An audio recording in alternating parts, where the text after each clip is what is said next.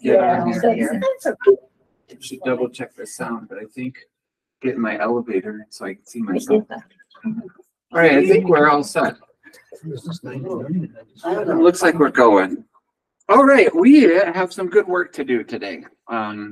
We always have some good work to do, right? But today especially, I might have you bookmark a page if you have a bookmark or something available so we can move around. I might even have you bookmark 2 spots. We could just do some work that hopefully doesn't overwhelm us too much. Maybe I should have erased this before.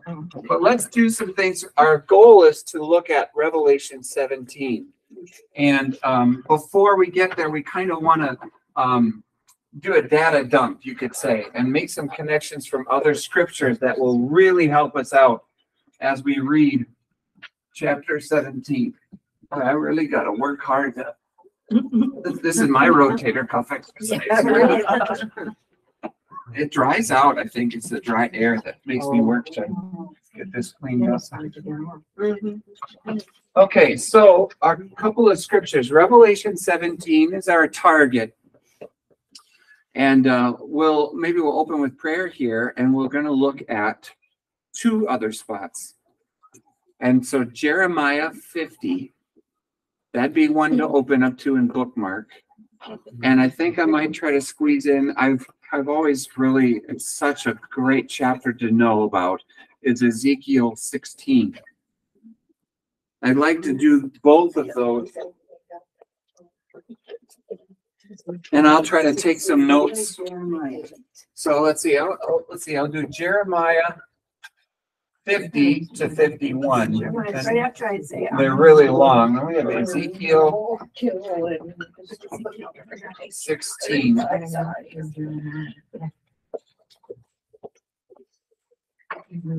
One of these days, I'm going to do a study. I'm going to buy a bunch of black dry erase markers from different companies and do a test.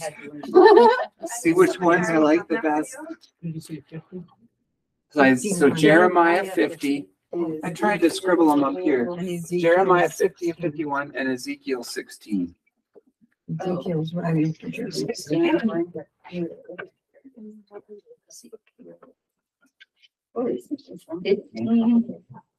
Ezekiel 16. Sorry to give you all the stuff to do, but I think this will really help. I think it'll help in a variety of ways. What is this? It's sort of like an opportunity to, when you read a book, you gain the language of the author in the book. God's giving us a language for spiritual topics that you can't see, right? God gives you a language through the Bible. And Revelation has always been, I think you've noticed this, has always been a book that reaches back and borrows and grabs and uses metaphors and illustrations and events and places and prophecies, right? Pictures from the Old Testament, and it brings them along and it's using it. So it's a great finish to the Bible because there's so much of a summarizing in the sense that happens with Revelation. Where you grab all of this, you're kind of putting it all together. And so what we're going to do is we're going to reach back and we're going to look and we're going to put something fresh on the mind for that Bible language, our common speech from God's word before we read through Revelation 17. Does that sound good? Mm-hmm. All right, let's begin with prayer and then Jeremiah 50, okay? Heavenly Father, in your view of all things, you have worked it and planned it and set it up and created and brought to fulfillment your words. From beginning to end, in view of all things, your words have always told us the story. And we ask that you continue to deepen our understanding, not just for knowledge's sake, but for the comfort that you seek to bring to our hearts in the midst of what we recognize as a troubled, evil, and sin-consequenced kind of world. Be that light for us in the darkness, that we would hold to your way and your truth throughout our lives. In your name we pray. Amen. Amen. All right. Great. These chapters are so long. Jeremiah is just like, if you're going to read a chapter a day, you give yourself a day and a half for Jeremiah chapters. Just kidding. They are long. They're poetic. They're beautiful, somewhat repetitious, but they get long. What I'd like to do for the Jeremiah one is I'd like to be the reader. And I just want you to think about some of the different, if you were to condense it and make a long chapter short, say, here's some bullet points of some spiritual comments being made from the Lord through Jeremiah. What are those bullet points? And I'll try to make them on the board. Does that sound good? That's our goal. Try to distill this a little bit. So let's start 50 verse 1.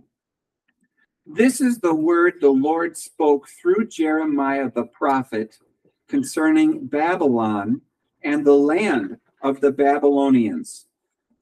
Announce and proclaim among the nations, lift up a banner and proclaim it, keep nothing back but stay. Babylon will be captured. Bel will be put to shame. Marduk filled with terror. Those are the names of their false gods. Her images will be put to shame and her idols filled with terror. There you go. Parallelism. A nation from the north will attack her and lay waste her land. No one will live in it. Both men and animals will flee away.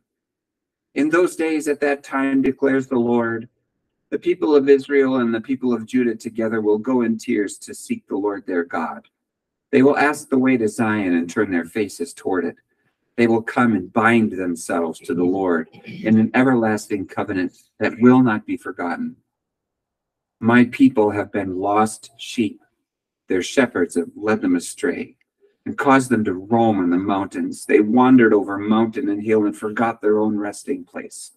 Whoever found them devoured them. Their enemies said, we are not guilty, for they sinned against the Lord, their true pasture, the Lord, the hope of their fathers. Flee out of Babylon. Leave the land of the Babylonians, and be like the goats that lead the flock. For I will stir up and bring against Babylon an alliance of great nations from the land of the north. They will take up their positions against her, and from the north she will be captured. Their arrows will be like skilled warriors who do not return empty-handed. So Babylonia will be plundered. All who plunder her will have their fill, declares the Lord. I'm going to need to pause, right? Just because there's so much. Yeah. But bullet points that you've noticed already? Bullet points of just a general truth of what God is saying to his people so far. We repeated the Babylon in this twice. What about it? Babylon will, what does God want to say? Will fall. Babylon will fall. Absolutely. That's huge. Babylon will fall. What else? Their idols will be put to shame. Idols put to shame, everything connected with them. You started that way with this first section, and then we ended it with the plunder. And they're going to plunder. They're going to have their fill when they plunder Babylon, right? What else did we have in between? Summary points. A comma. A comma? Leave the land. Okay, you had this call to the people of God to repent and seek the face of the Lord.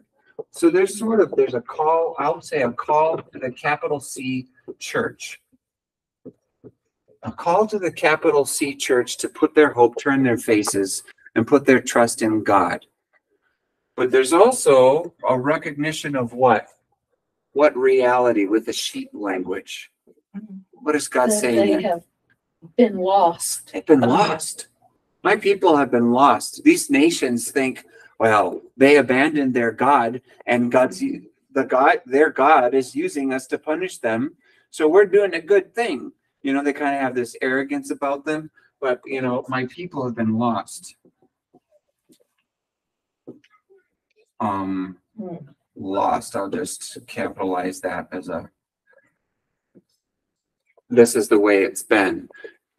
There's a story very clear about Israel's idolatry as a reason for the Lord allowing these nations to take them out of the promised land, to work repentance and to say, your shepherds, your spiritual teachers, your leaders that are supposed to be taking you to the Lord have been causing your wandering.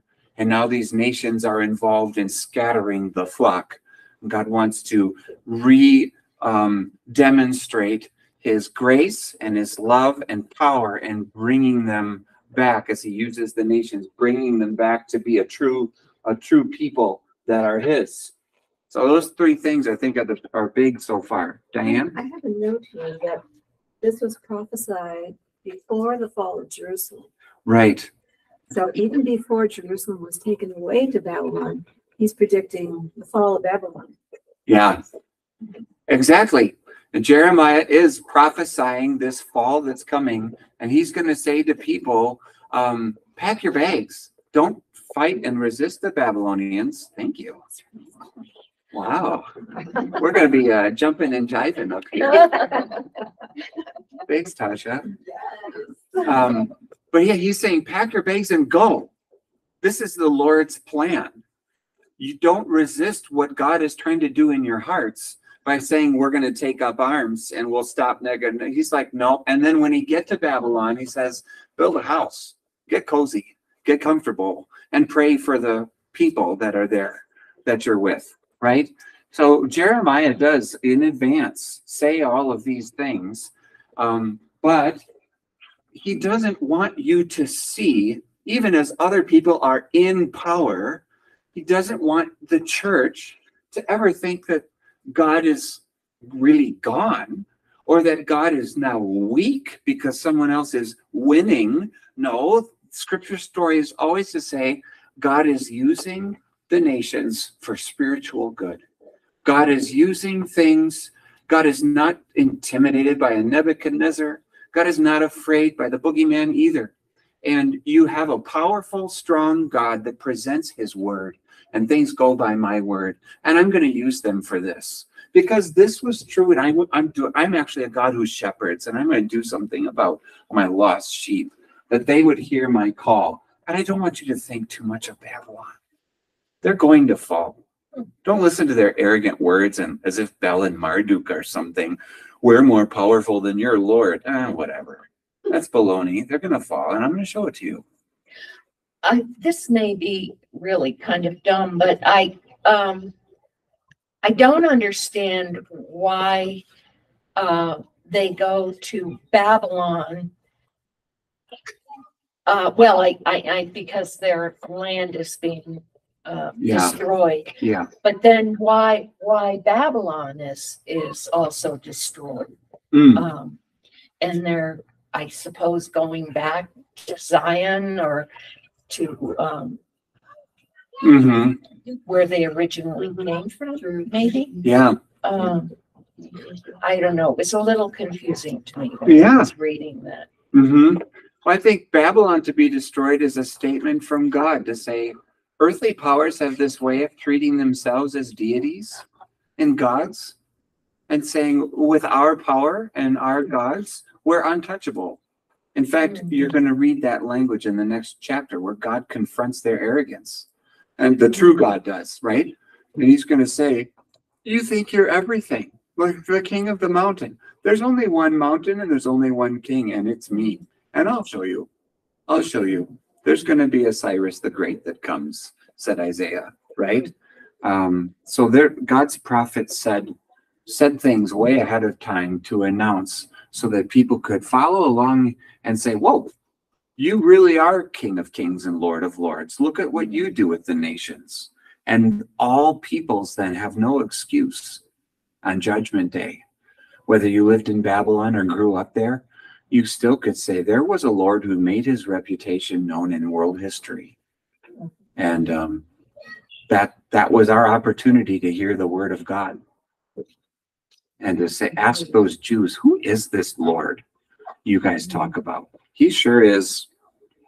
He sure says a lot. Suzanne? Since we're time oriented, what was the timeline of when the Exodus was completed in Babylon, and then how long were the Israelites in Babylon before Babylon fell? Yeah, that's the whole 70-year period. And this is where some of the prophecies in the book of Daniel, you remember that crazy statue that has like a, a head of this and a chest of that, and you've got iron and gold and silver and bronze and clay or something like that. You've got these different eras, and he's talking about these world powers that will come one after another. We have the same thing in Revelation 17 when we get there. The reference to five rulers who had fallen, and we already have our numbering started with who comes next. So the Babylonian Empire, the full captivity, expression of captivity, there's something in 605 AD of a BC, 605 BC of an early deportation or bringing of some captives out of the land of Judah. But I'll put that in parentheses. The big one was 586, right? The fall of Jerusalem.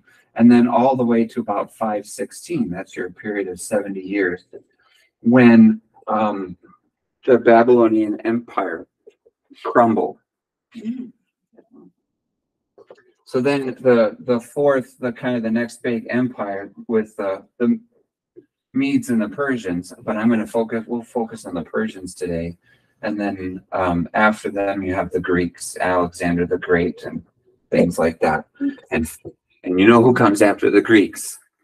The Roman Empire. Yeah. So that's your timeline. Assyrians were just before this, right? The Assyrians were in power. Think of Sennacherib and Hezekiah and some of those. There's a whole historical section in Isaiah, right, where he's talking about Sennacherib's attack on Jerusalem to try to take it down. And then Sennacherib was a military commander at the time, and he became the king of Assyria for like 60 years. So the fall of the northern kingdom to the Assyrians happened in 722 BC.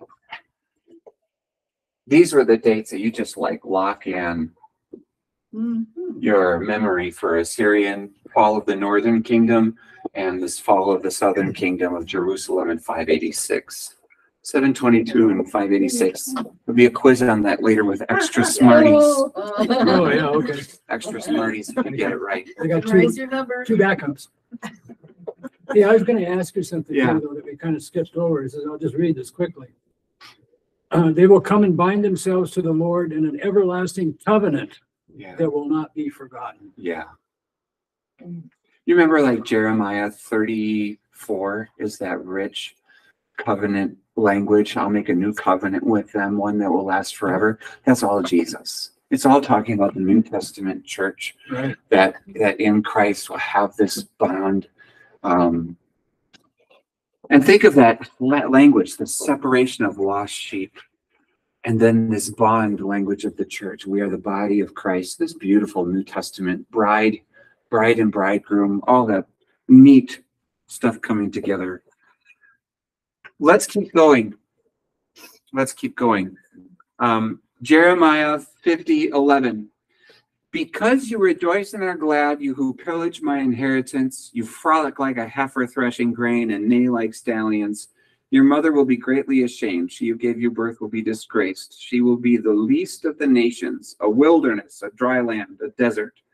Because of the Lord's anger, she will not be inhabited, but will be completely desolate. All who pass Babylon will be horrified and scoff because of all her wounds. This is just more language poetry for this. Take up your positions around Babylon, all you who draw the bow.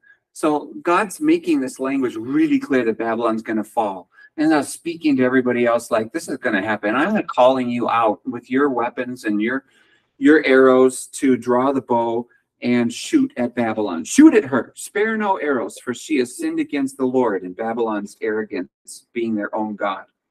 Shout against her on every side. She surrenders. Her towers fall. Her walls are torn down. Since this is the vengeance of the Lord, take vengeance on her. Do to her as she has done to others. Cut off from Babylon the sower, the reaper with his sickle at harvest. Because of the sword of the oppressor, let everyone return to his own people. Let everyone flee to his own land. Israel is a scattered flock that lions have chased away. The first to devour him was the king of Assyria. The last to crush his bones was Nebuchadnezzar, king of Babylon. Therefore, this is what the Lord Almighty, the God of Israel, says. I will punish the king of Babylon and his land as I punished the king of Assyria. But I will bring Israel back to his own pasture, and he will graze on Carmel and Bashan. His appetite will be satisfied on the hills of Ephraim and Gilead. In those days, at that time, search will be made for Israel's guilt, but there'll be none. See, this is Jesus. In those days, when I bring back my real people, put their trust in me, they have no sin. There will be none. And for the sins of Judah, none will be found, because I'm going to forgive the remnant I spare. So there's a forgiveness. It's not that they're perfect people and they don't sin anymore. It's that they're forgiven. I wonder if I should try to move. There's a lot of this is repetitious. Summon archers, gather against her. Go to verse 31. Find verse 31. Jeremiah 50:31. See, I am against you, O arrogant one, declares the Lord Almighty, for your day has come, the time for you to be punished. The arrogant one will stumble and fall, and no one will help her up. I will kindle a fire in her towns that will consume all who are around her. So it's, again, everything against the Babylonians. Let's see. I'm trying to look for some new points.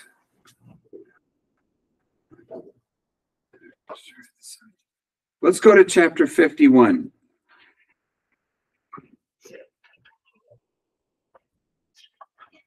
Half a Bible later. Right? Chapter 51.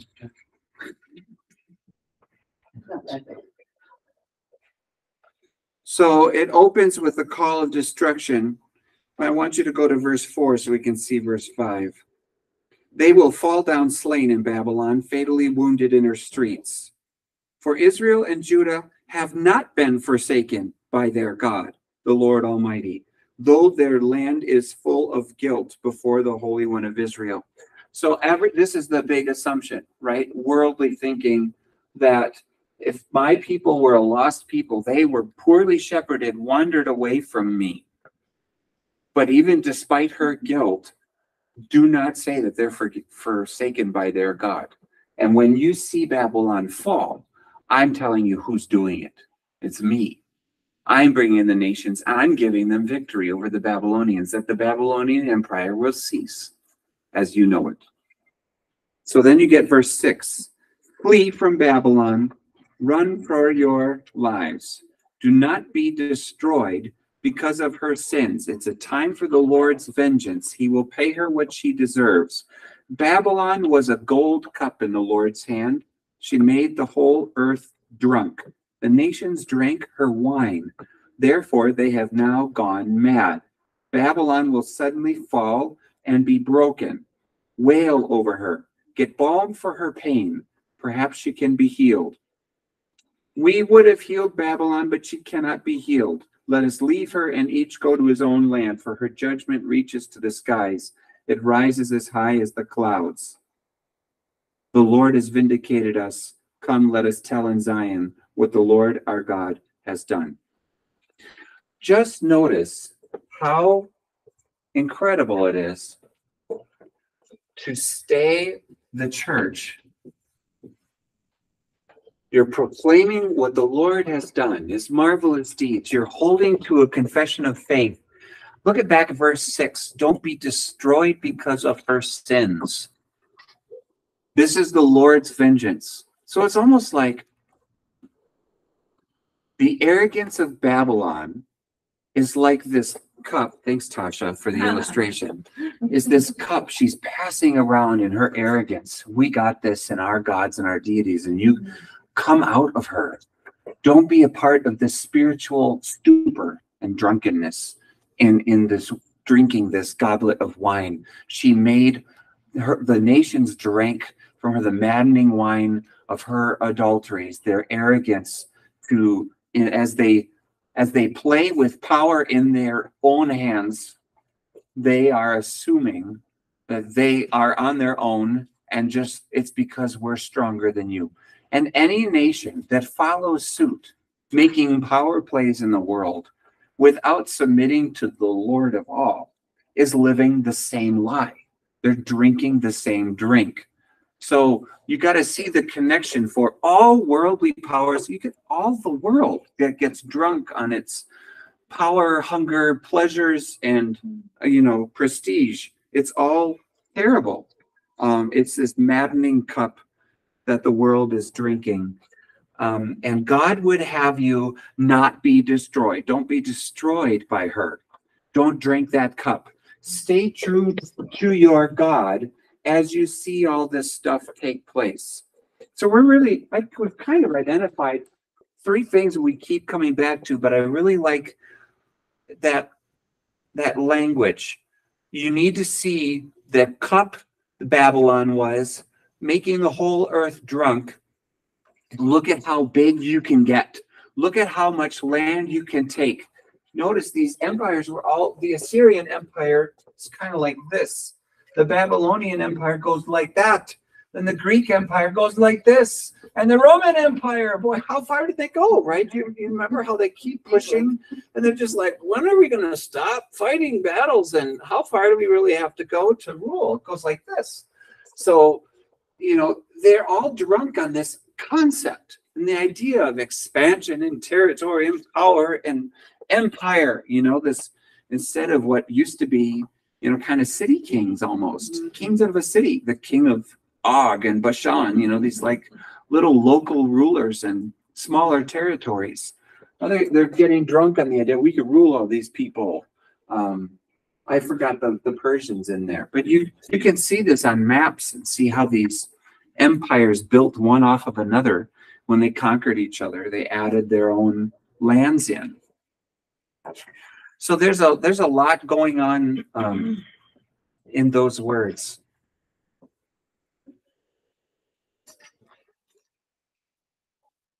Anything else there?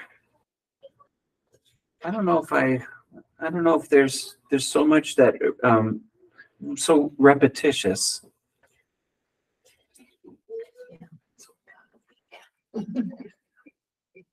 Saying it over and over and over. But the picture of that cup and maddening wine, that's what you're going to hear again later. And I'm trying to see if there are others.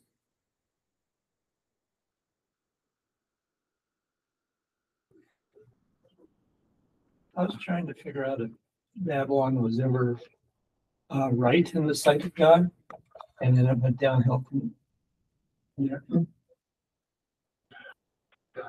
It always seems to start out that way, and then seem whittles it way in, and then Oh, that's more for the Israelites. The Babylonians weren't like, loyal to God as the reason why he would use them against the Israelites.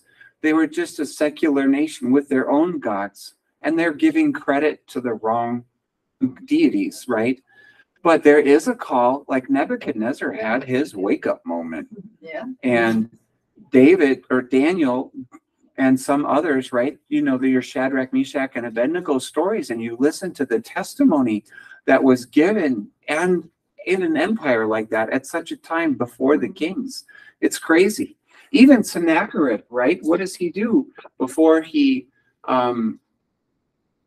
falls to the Babylonians as the king of Assyria? Sennacherib came against Jerusalem, and he had thousands. Was it like 180,000 soldiers surrounding? They were as good as done. And God says, tomorrow the market's gonna flip.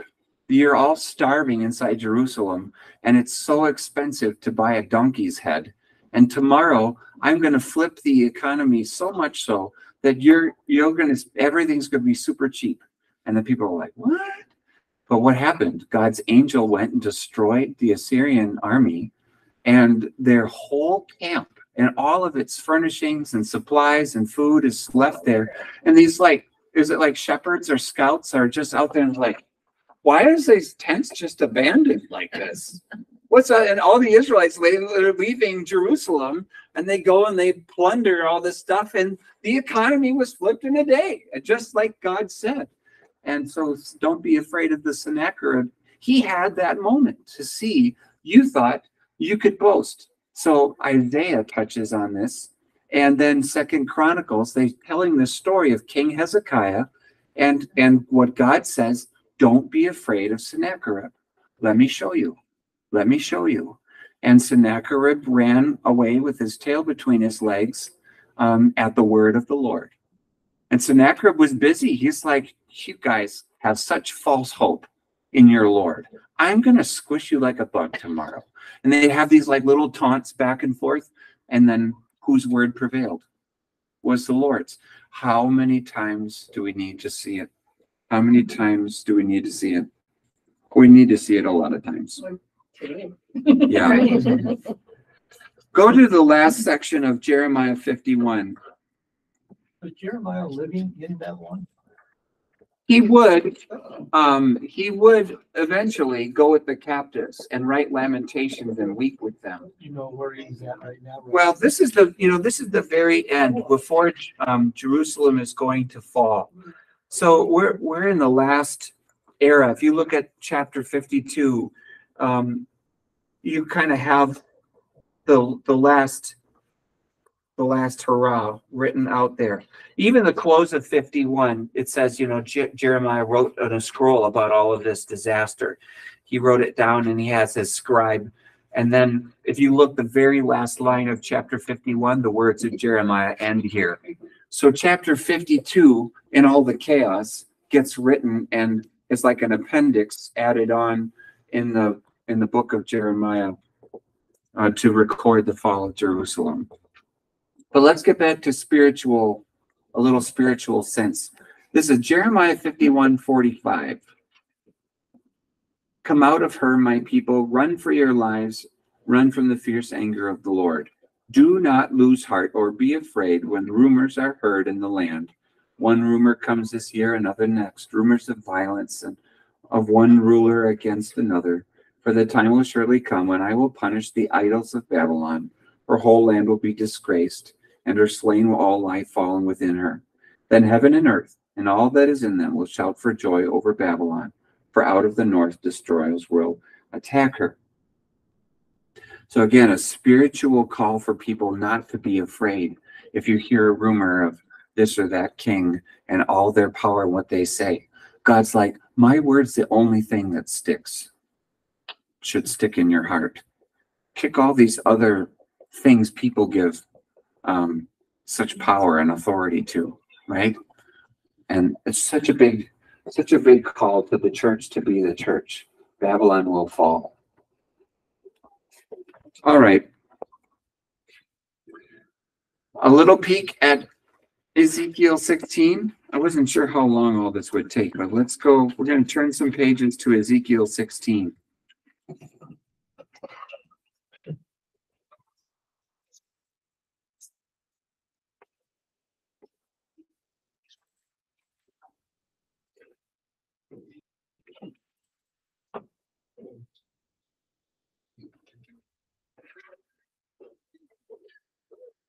Oh, boy. You notice the chapter heading? It's called an allegory of what? Unfaithful Jerusalem.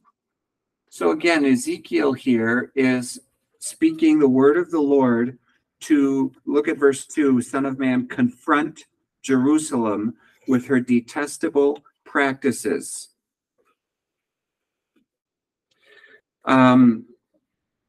Maybe to get the language, this is what the sovereign Lord says to Jerusalem, verse 3. Your ancestry and birth were in the land of the Canaanites. Your father was an Amorite and your mother a Hittite. On the day you were born, your cord was not cut, nor were you washed with water to make you clean, nor were you rubbed with salt or wrapped in cloths. No one looked on you with pity or had compassion enough to do any of these things for you. Rather, you were thrown out into the open field, for on the day you were born, you were despised. This is just to say, once you were not a people. You remember that New Testament language? There was a time you're not a people, but when you're my people, It's like being cared for. Can you imagine being born and nobody bothers to cut the umbilical cord? Nobody cleans off the baby. Nobody cares for the baby. From when you were born as a people out of those pagan lands, you did not have someone who loved you. Then, verse 6, then I passed by and saw you kicking about in your blood. And as you lay there in your blood, I said, live. I made you grow like a plant of the field. You grew up and developed and became the most beautiful of jewels. Your breasts were formed and your hair grew, and you who were naked and bare once before. Later I passed by. I, right? And when I looked at you and saw that you were old enough for love, I spread the corner of my garment over you and covered your nakedness. I gave you my solemn oath and entered into a covenant with you, declares the Lord, and you became mine. I washed you. I bathed you with water and washed the blood from you and put ointments on you. I clothed you with an embroidered dress and put leather sandals on you. I dressed you in fine linen and covered you with costly garments. I adorned you with jewelry. I put bracelets on your arms and a necklace around your neck, a ring in your nose, earrings on your ears, and a crown on your head. So you were adorned with gold and silver. Your clothes were of fine linen and costly fabric and embroidered cloth. Your food was fine flour, honey, and olive oil. You became very beautiful and rose to be a queen. And your fame spread among the nations on account of your beauty, because the splendor I had given you made your beauty perfect, declares the Lord. Isn't that amazing? Talk about law and gospel and what God would do in picture language.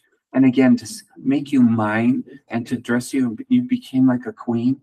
Now we go all downhill. It's all right? metaphor. It's all metaphor. And you know it's used when Jesus talks about bride and bridegroom. Isn't that perfect? And how Revelation is going to end there. What does God long to be in your life? Just this, I only have eyes for you kind of a thing, right? I only have eyes for you. And to think what we give our hearts to. Look at this, verse 15. But you trusted in your beauty, and you used your fame to become a prostitute. Once Israel became a planted nation, they adulterated themselves, trusting in alliances with Egypt or alliances with Assyria. Who's on my side? Who can help me out? You lavished your favors on anyone who passed by, and your beauty became his. You took some of your garments to make gaudy high places where you carried on prostitution. That's a reference to idols, isn't it? High places. Such things should not happen, nor should they occur. You took the fine jewelry I gave you, the jewelry made of my gold and silver. You made for yourself male idols and engaged in prostitution with them. You took your embroidered clothes to put on them. You offered my oil and incense before them. Also the food I provided for you, the flour, olive oil, and honey I gave you to eat, you offered as fragrant incense before them. That is what happened, declares the Lord. You took your sons and daughters that you bore to me and sacrificed them as food to idols. And was your prostitution not enough? You slaughtered my children and sacrificed them to idols. In all your detestable practices and your prostitution, you did not remember the days of your youth, when you were naked and bare, kicking about in your blood. They should have been humble. They should have recognized God's grace and goodness to them throughout, just like we would in our lives. Woe to you, right? Skip ahead to verse 32. They have this increase as a prostitute and promiscuity. And verse 32, you adulterous wife, you prefer strangers to your own husband. Every prostitute receives a fee, but you give yourself away. You give gifts to your lovers, bribing them to come to you from everywhere. How backwards is that? So in your prostitution, you are the opposite of others. No one runs after you for your favors. You're the very opposite. You give payment. You're running after being a prostitute, and none is given to you. So hear the word of the Lord. Because you poured out your wealth and exposed your nakedness and your promiscuity with your lovers, because of all your detestable idols, because you gave them your children's blood, I'm going to gather all your lovers with whom you found pleasure, those you loved as well as those you hated. I'm going to gather them all against you from all around and will strip you in front of them, and they'll see all your nakedness. I'll sentence you to the punishment of women who commit adultery and shed blood. I'll bring upon you the blood vengeance of my wrath and jealous anger. Then I will hand you over to your lovers, and they will tear down your mounds and destroy your lofty shrines. They'll strip you of your clothes and take your fine jewelry and leave you naked and bare. I'm just going to pause there. You can keep going, but notice how God calls them out for their unfaithfulness and promises to take them away as a call to repentance and judgment on the unbelieving, and a call to repentance to the people, that they would be his. But isn't that just the most poetic way to describe the big picture through Ezekiel? It's like from having everything to nothing, Yeah. Nothing I mean, and it just- everything and it just- everything and nothing. disappeared. Mm-hmm. It's gone. Yeah. And the reality is, anytime our hearts are with our wallets or our health or something that's not the Lord, the emptiness of it's such a fool's gold. And how does he show it as a fool's gold? By taking it all away and say, look what you put your trust in that you really can't hold on to, and takes it all away. And now there's what is left? What is left? Turn to me and be saved. I would not have you die and perish forever, but everyone turn to me and live. This is the kind of God I would want to be with you. That is the very same judgment that is exacted in Revelation 17 and described. We still have about 35 minutes left. So if you don't mind, with such a setting, and a backdrop of language, you can now read in a totally fresh way something like Revelation 17. So can we do that together? Let's go to Revelation 17 and continue our study. I know that there's other places that we could refresh to pull so much together for Revelation, but if you remember, we ended chapter 16 with it is done, and a judgment of, look at like verse 19 as you wanted a reminder. The great city was split into three parts. The cities of the nations collapsed. God remembered Babylon the Great and gave her the cup filled with the wine of the fury of his wrath. So you have the completeness, a complete expression of God's judgment. Now we're going to revisit it. I point that out because we're kind of revisiting in another vision this fall of this Babylon that we have. So let's see what an angel wants to show us. One of these seven angels, we're kind of keeping this as related material to the seven angels with the seven bowls.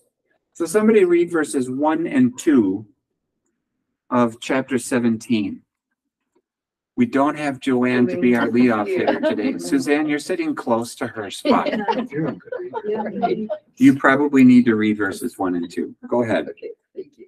One of the seven angels who had the seven bowls came and said to me, come, I will show you the punishment of the great prostitute who sits on many waters.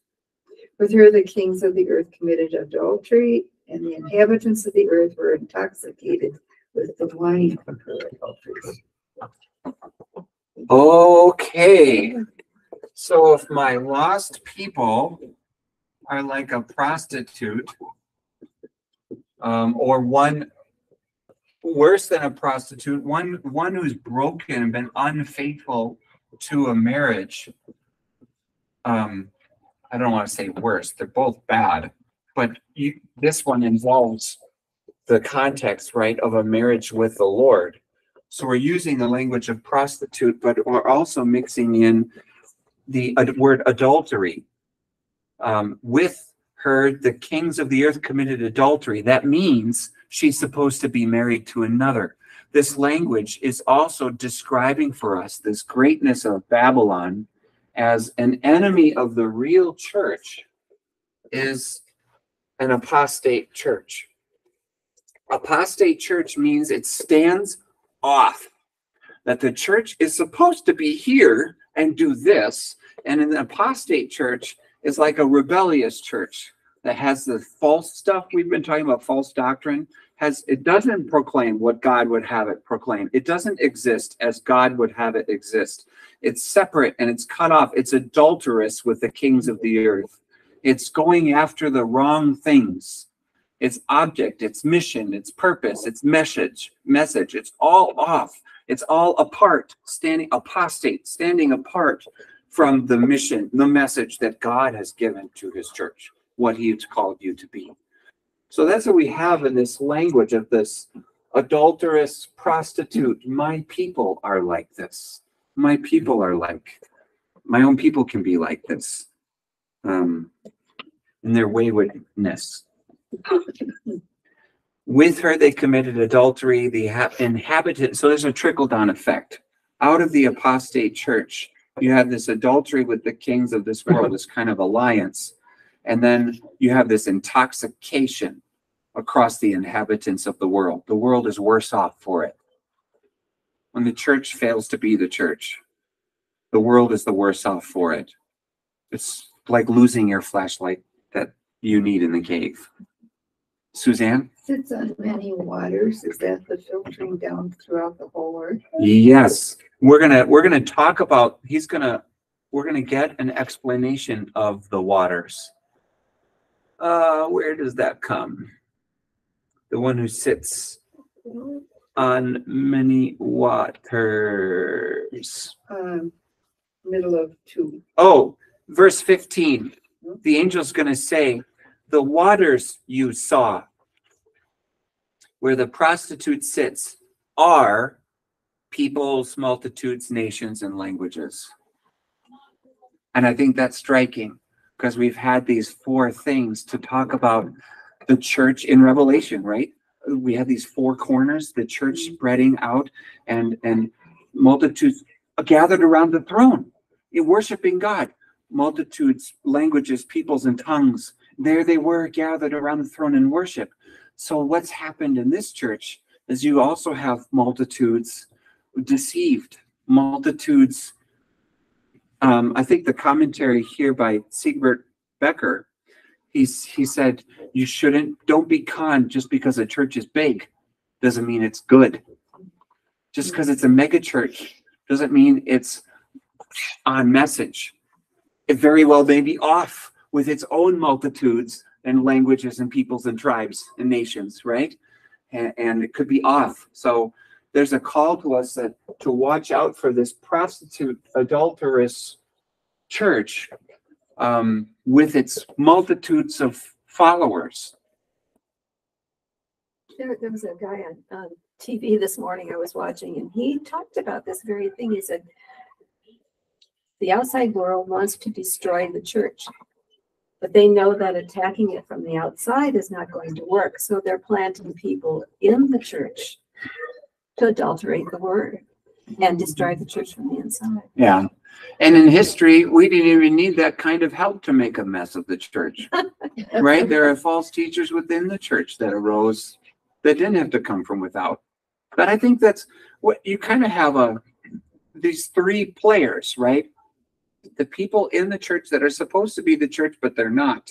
And then this alliance with governments or civil government, you could say the civil government is an institution of God, but there are negative sides to abuses and I guess you could sinful things that can happen right in civil government. We could say, so it's not like we're going to say, oh, civil government, get rid of you. We don't want civil government at all. We recognize there's authorities that have been established by God, and there's ways to respect and to appreciate and pray for. Our July 4th, we can say things right about government, and we ask God for his blessing and how he uses government and our leaders. We do this almost every single Sunday.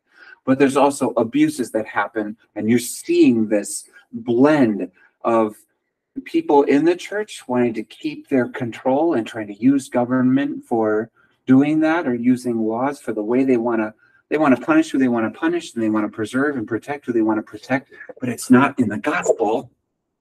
It's with things.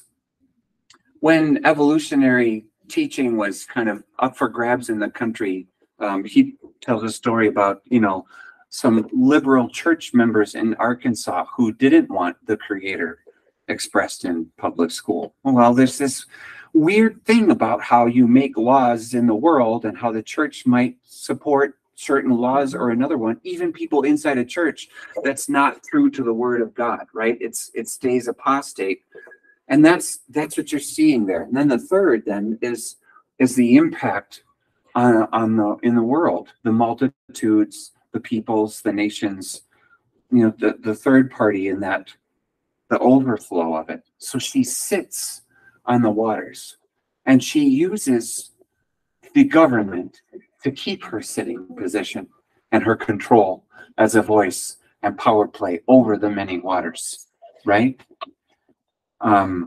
There's a lot of examples in history that fit this. A lot of examples. Middle Ages, and you think of city-states and some of the, church-state relationships that were more common in Europe and things like that. There's just a lot of this blend, and why the Bible always brings it up is because the church loses. Souls lose when the gospel isn't proclaimed, and this is why you have to be careful how you function as a church in the world. That what is our church? If we want our pastor to preach on all these things we would vote for or whatever. No, you don't. You want your pastor to preach the gospel and stay on message. We are citizens in the country, but if the church becomes something that's engrossed in, like, we need these laws and we need this, and your pastor is the one saying we have to vote this way and we have to vote this way, then now we have abused. We've lost our mission and our message. I think if you preach the gospel, if you preach the word, it gives you a way of looking at what they want to propose as laws. Mm-hmm. And you don't have to be told how to vote. You will know if it's against God. Yeah. You're not going to vote for that. Yeah. So it's interesting. We have these three. So I'm glad you asked about the waters, because we're kind of fleshing out an interpretation, and John doesn't want to leave you hanging. Or the angel doesn't. The angel's teaching, right? The angel's teaching. I want to tell you about those waters. These are the waters she's sitting on. So that's good. I'm going to show you how is this framed? I'm not just going to show you the prostitute. I'm going to show you the punishment. I could write this. This is a really big word, isn't it? I'm going to show you the punishment. You, people of God, you need to know, however crazy it gets in Christendom or in anti-Christian forces within the church and without, I'm showing you the punishment. Sorry to make such a mess. I'm showing, this is the theme, isn't it? I'm showing you the punishment of these forces. In chapter 18, we're kind of getting our picture cast first, and then chapter 18 is going to show you the wrath and the punishment expressed. So let's go with the Spirit into the desert, verse 3 through 5.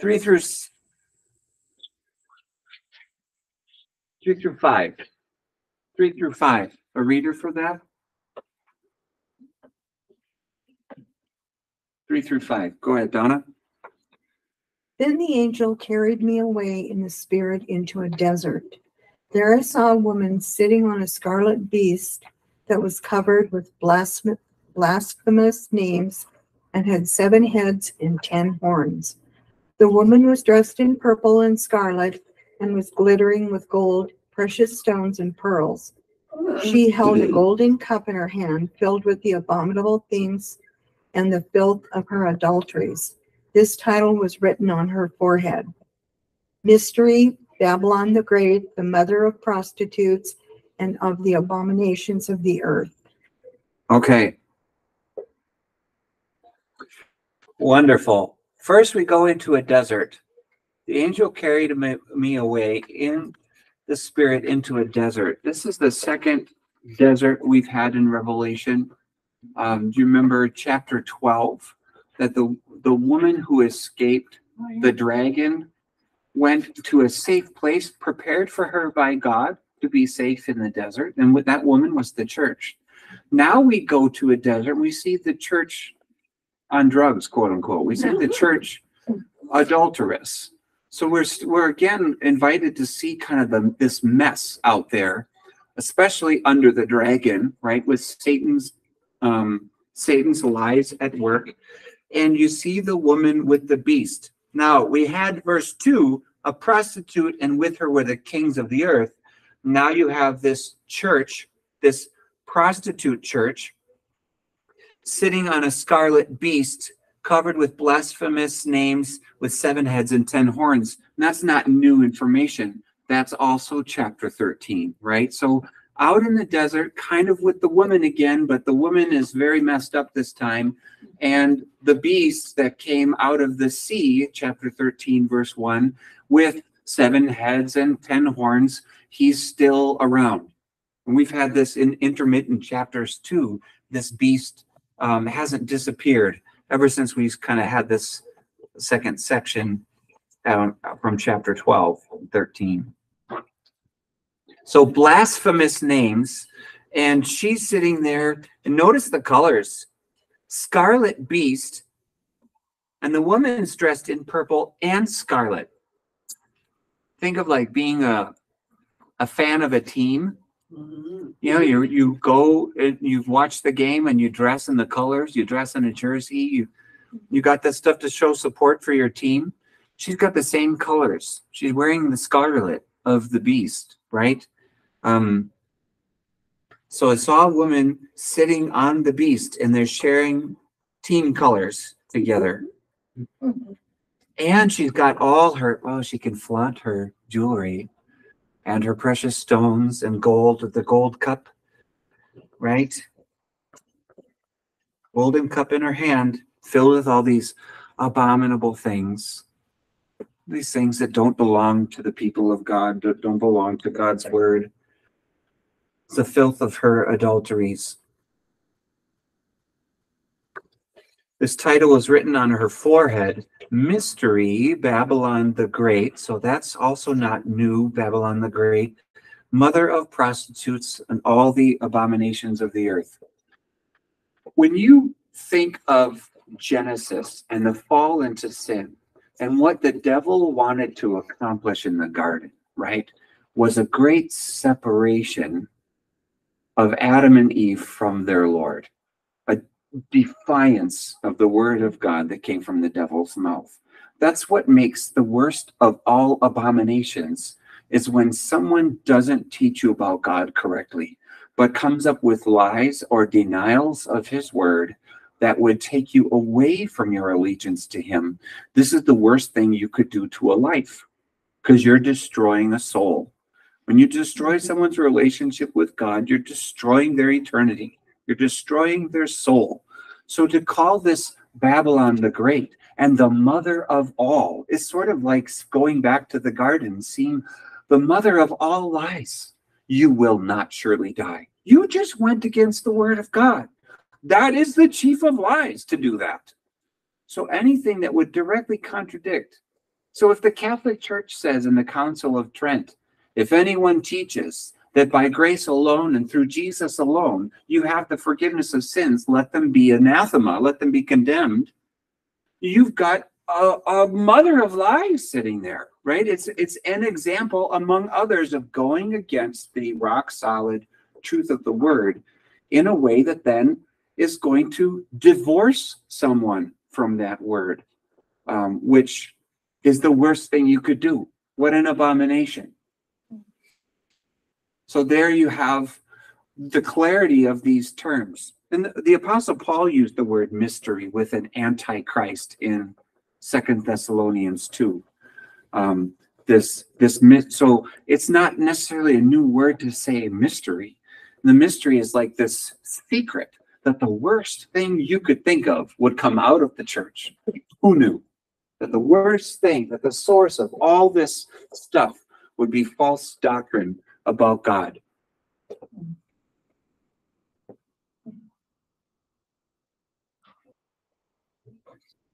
I just sort of went ahead and said stuff. Yeah, you did. It's okay.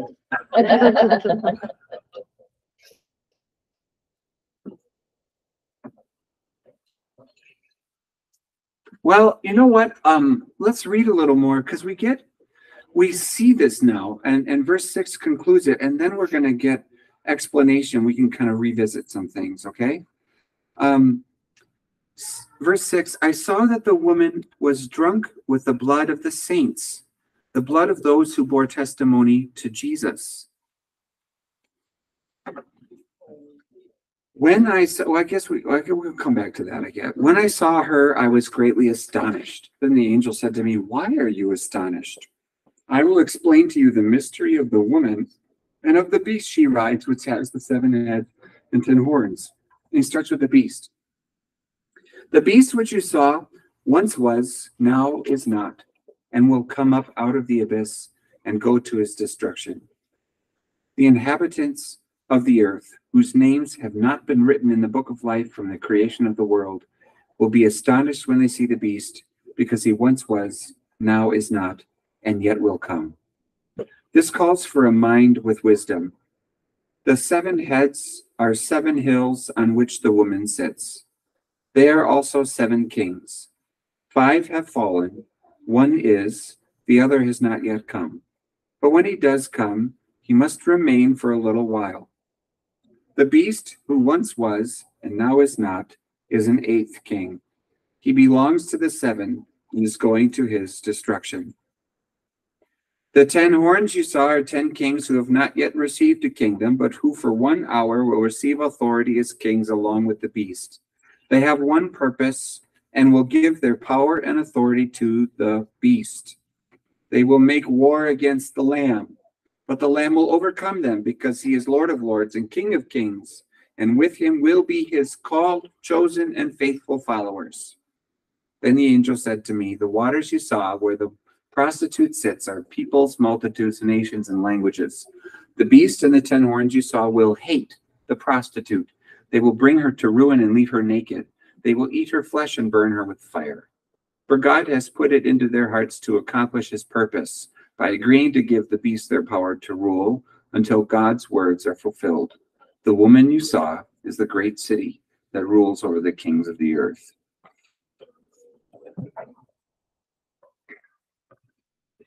That was a lot. That's a lot, but we stuck with our characters that were introduced, and we kind of see some connected teaching to each part of what was introduced to us in the first half, the first 6 verses. In the beginning, the woman is drunk with the blood of the saints. Yeah. And the blood of those who bore testimony to Jesus. Yep. So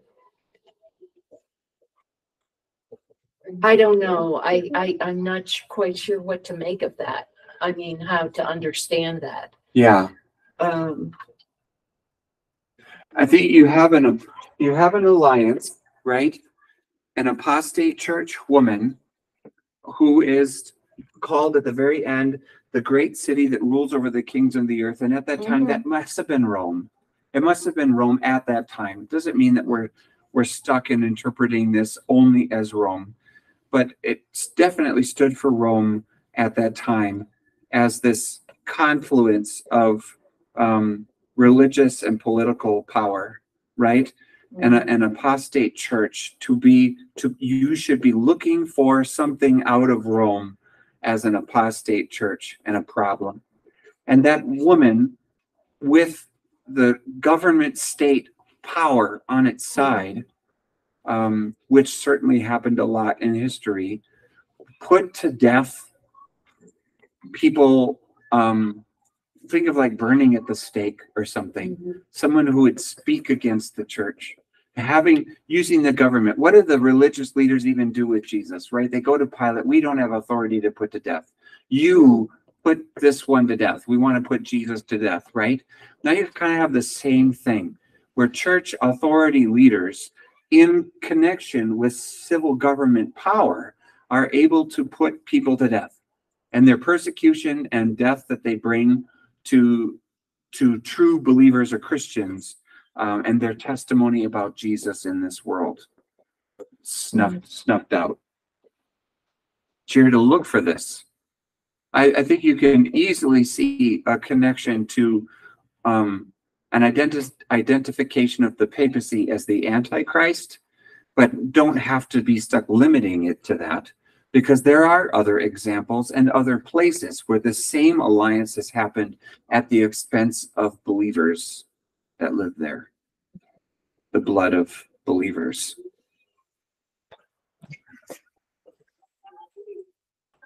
Merlin's brewing a thought. Yeah, I know. There's a lot of symbolism, but you just have to try to figure it out. It's hard to figure out. Is the papacy a reference to Catholicism, Yeah. right? Mhm. Yep. So this is the time that Catholicism started within their church. You can look really early on. I guess you can see authority in the church after Peter, right? That people are going to try to trace, almost like making a family tree, trace their authority to be God's spokespeople from Peter, right? Eastern Orthodox and Roman Catholic Church both do that. That's a big, Yeah, it's a big deal. The authority of being the interpreters. And then you also see in the Roman Empire and the Roman emperor and having a pope taking the reins of kind of this hybrid of political power and religious authority in one person. And the blasphemies, the atrocities of being in the place of God to speak for God, but it not being on message. Yeah. But it being off message. And that's the connection then that we could say, well, look at that. Out of Rome and out of this and other passages of scripture to see what is truly anti-Christian and what is happening when you deny the truths of the gospel, and Martin Luther and others before them that challenged the teachings of the Catholic Church with purgatory and all of the dominoes that are related to that, right? like the de Medici. Saved by and works. all of their Yeah. abominations. So that gives a lot of clarity for what is going on now and the mind that calls for wisdom. So I think when you get to this beast described with 7 heads and then talking about these different heads, 5 have fallen, 1 is, and another has yet to come. So you have a head that exists now, and this is why the numbering here is suggestive. Suggestive numbering. I don't know. I feel like you could study these things all day, and I trust the experts. But if you were to go back and think about Egypt, and then Assyria, and then Babylon, and then the Persians, and then the Greeks, 5 have fallen, right? And this almost sounds like the statue. Some of these are identified as the statue in Daniel, right? Where he wants to talk about kingdoms to come and which one and what happens to them with horns and stuff like that even. Egypt wanted to do away with the Israelites, right? When things came to a climax and a head, Pharaoh wanted to wipe them all out and came out with his army, but God delivered them, right? So you see a big threat to the Israelites, but they escaped. Sennacherib comes all the way to the doorstep of Jerusalem that would take over and completely destroy their kingdom. And he loses in the time of the Assyrians. And the Babylonians come and they have their captivity, but God makes clear his word that it's not the end of your story. I don't want you to be afraid. You don't join them. Don't fear their gods. Fear me. Then the Persians come, and you know what happened in the time of Xerxes is the book of Esther, where an edict is given to kill all the Jews throughout the Persian Empire. And then instead, Haman ends up hanged on the own, what a neat story. Yeah. Haman's hanged on the very gallows that he built for Mordecai.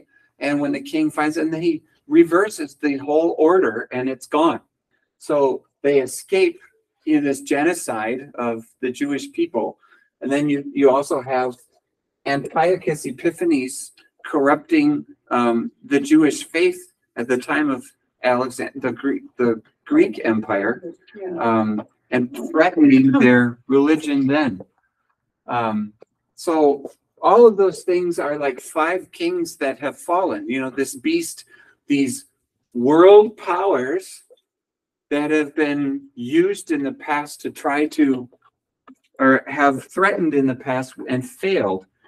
5 fallen kings is a part of this beast. So you already know that the beast is a loser.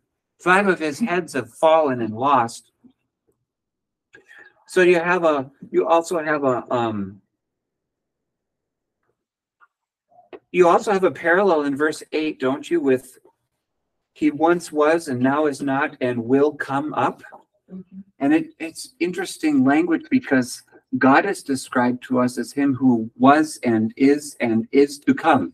And now it's like, what are you trying to do? What are you trying to steal? What kind of glory language almost? It's like the number 666, we're falls short of God in every way. And you kind of have the same sense of like, he once was, he now is not, and he's going to come. So you kind of have this missing out on the glory of God. They're going to be astonished. So he wants you to know about 5 fallen kings, one that is now in existence, the Roman Empire perhaps, and the other that has not yet come, that could kind of encapsulate the future. So we're going to talk about a ruler to come, and there's 10 horns, there's 10 kings that are involved, and it could be a reference to 10 being a number of completion, to say, let me tell you about all the rest. Let me tell you about all the rest that are coming. Because now you've seen a cycle, and you've learned a pattern. And you're like, look at that, look at that, look at that, look at that, look at that. Fallen, fallen, fallen, fallen, fallen, Roman Empire fallen, and guess what the story is going to be for everybody else, right? I think we get the trend. So we're paying attention. You're trying to teach us, Angel, not to be afraid and to know the victory of the Lamb as they make war against the Lamb and his people. I don't know what that war is going to look like. We know what the war is. We don't always know where it's going to end up taking us, but I know who wins. I know who wins.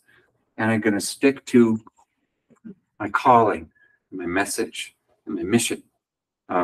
Because I know those things. That's overarching purpose. I'm showing you the punishment. First up is chapter 17, the characters. And then you get chapter 18, which is part 2, right? The punishment. So think of this as a vision related to the 7 bowls. This is a vision that's tying it all together for us. Now we're seeing the woman. We're seeing this. This is who they are. This is who they are. This is who they are. And then you're going to see them destroyed.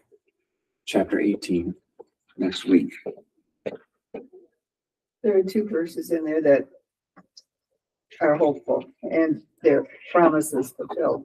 Yeah. Verse 14, the Lamb will overcome, and then of course verse 17, ages.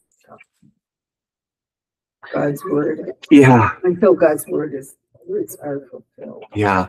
That's the end time. Yeah.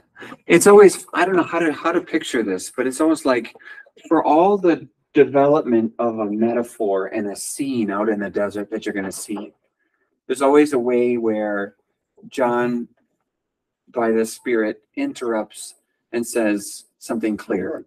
That the Lamb is going to win. And all those is called, is chosen, is faithful followers.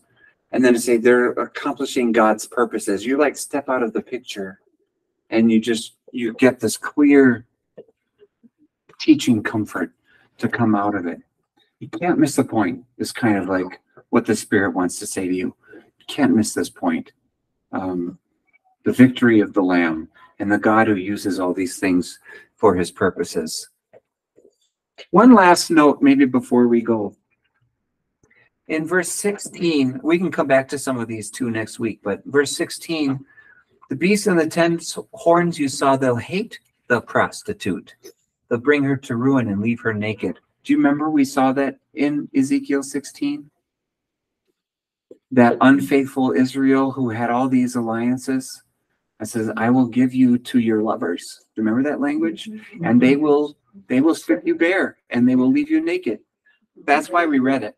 That's why we read it. We kind of bringing in the languages. There's a picture here that what you think you're getting when if you're going to go along with an apostate church, it looks so great, it looks so glorious, and this is what the church should be doing. It's so attractive. No, it's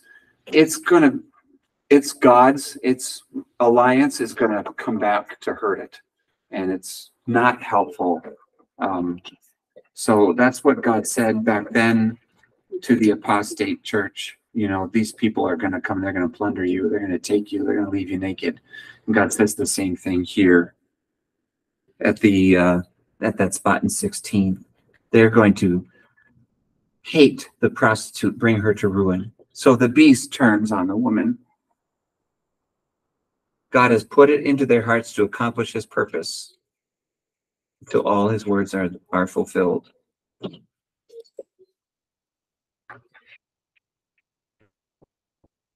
All right. Pause for now. I know that was a lot. Sorry. No, that's excellent. Threading some things together, right? Yeah. Stitching some things. Overarching. Holding on to the big It's like reading picture. poetry, Yeah. you know? Mm-hmm. It really is. If you can connect it to prophecies, that's. Yeah. Mm. And for all the unknowns, there you still say, I walk away. Well, we're not done with this scene, but I walk away saying, you're trying to tell me something clear about really big, impressive things that shouldn't have my heart, because they're not going to win. The Lord is going to win. I'm going to walk away with that strength from my day today to be God's person in the world. Well, God bless you and keep you. And what a great start to the weekend, so to speak. And then Sunday morning, we have confirmation and Easter 5, our 5th Sunday of Easter. It's going to be a lot of fun. Yeah. We're going to sing some new liturgical songs. Are we going to do that new I Gloria? don't know, but the choir's not really ready on that. Oh, yeah? We'll pull it off. You got Anna and Pastor. Tasha and Anna Their did. voices in there that you need. Yeah, yeah. Well, we'll take a look. We'll take a look. Good stuff. Well, God be with us, and blessings on the rest of your day. Thank you. Thank you. Same to you.